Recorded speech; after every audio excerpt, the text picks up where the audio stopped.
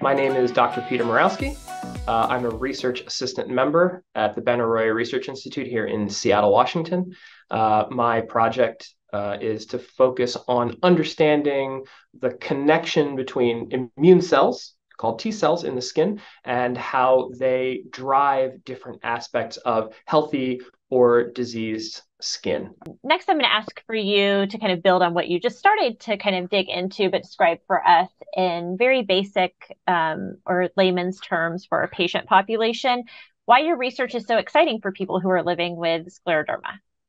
What we've learned in the last few years because of some really cool technological developments is that there's this incredible amount of diversity in our skin. And it's so much more complex than we thought it was. But we really don't understand the immune signals that drive that complexity.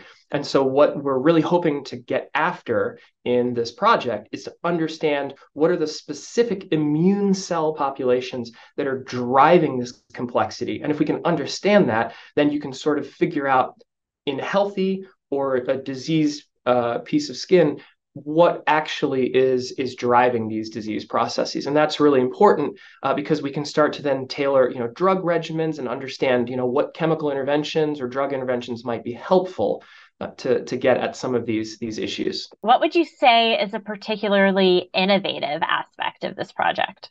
Okay, so I think this is really cool. We are using what's called three-dimensional engineered skin. So a lot of times in the lab, you think of cells growing on, a flat piece of plastic, in a petri dish or something like that. And those are very useful models. You can do a lot of things very quickly with those. But to try to get after something more physiologic, more relevant to the human situation, we've actually designed this sort of like jello mold of human skin where you have this three-dimensional structure that you can embed cells into and then start to ask with actual real sort of skin-like architecture what's happening in this situation. And so we think that's really innovative and gives us an opportunity to ask some really important questions with a better and more physiological system. So if you had to kind of boil it down to one sentence, what is the most important question you're hoping to answer with this project?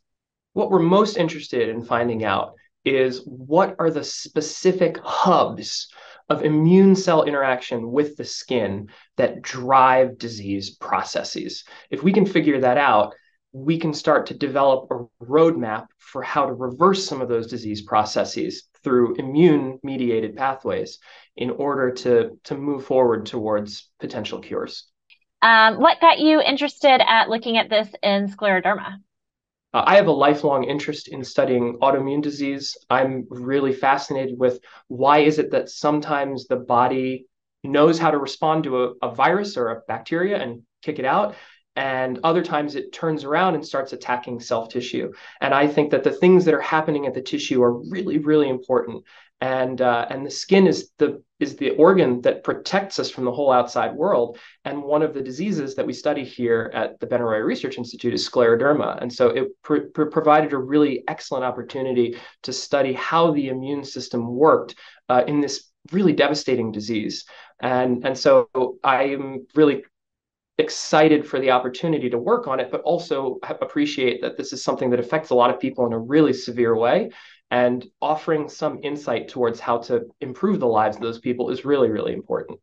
So building on that, how do you see this work potentially impacting the field of scleroderma?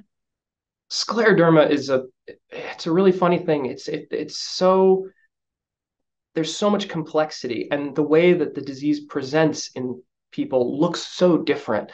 And so understanding that complexity is really important. And what we're hoping is that by identifying the individual components of the immune system that might drive different pieces of disease, you can then try to unravel some of that complexity. I think that's really sort of one of the most important things we can do where, when you have so much complexity and the disease looks so different from person to person, it can be really difficult to treat. So if we can have more tailored, more specific strategies for dealing with this, I think that that'll go a long way towards making people's lives better.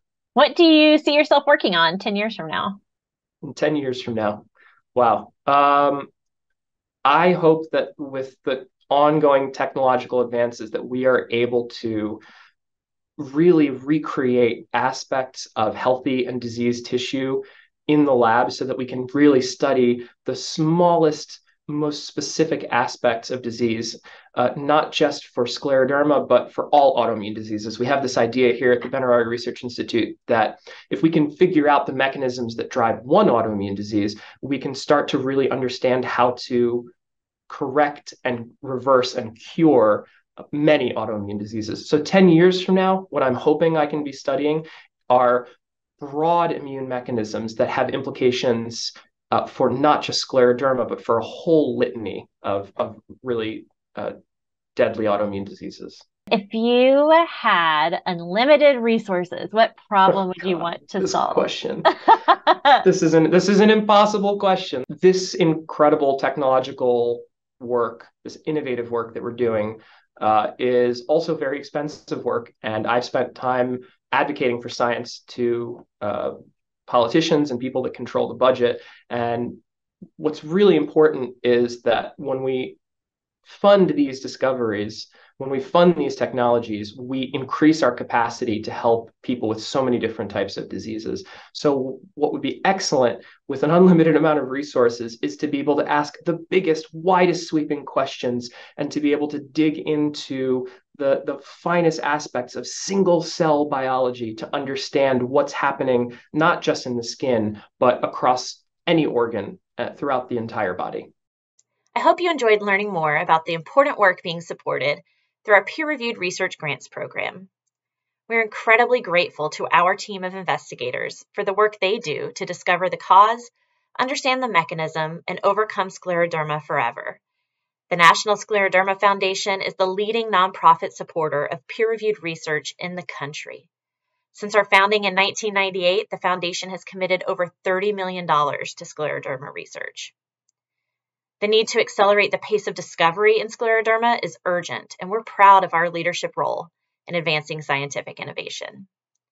Our program prioritizes scientific merit and provides funding for both early career and established investigators.